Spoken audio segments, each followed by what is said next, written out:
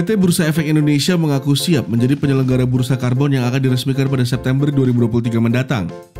Direktur Utama Bursa Efek Indonesia, Iman Rahman mengatakan akan menjadi sebuah kebanggaan jika BEI menjadi penyelenggara Bursa Karbon. Namun, Iman menyebut pihaknya harus mempelajari peraturan Otoritas Jasa Keuangan atau POJK yang segera dikeluarkan terkait teknis Bursa Karbon.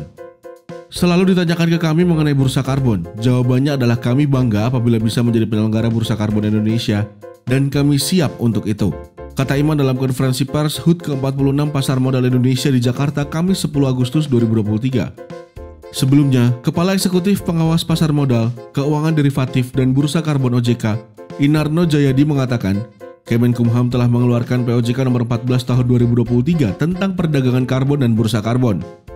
Tentunya ini merupakan yang baik sekali POJK menjadi landasan hukum penyelenggaraan bursa karbon, tutur Inarno. Mantan Direktur Utama BEI ini mengatakan POJK mencakup ketentuan umum bursa karbon, tata cara perdagangan jenis unit karbon yang diperdagangkan, dan ketentuan unit karbon yang merupakan efek atau surat berharga.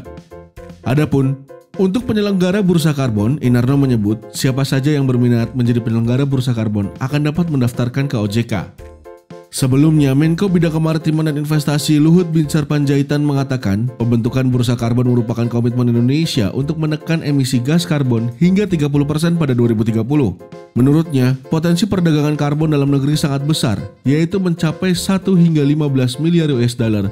Jumlah ini setara Rp225,21 triliun per tahun. Jadi angka yang sangat besar. Kita mungkin salah satu negara yang bisa menampung CO2 karena kita punya depleted reservoir dan saline aquifer mencapai 400 gigaton. Ini sangat besar, kata Luhut di Jakarta Senin 24 Juli 2023.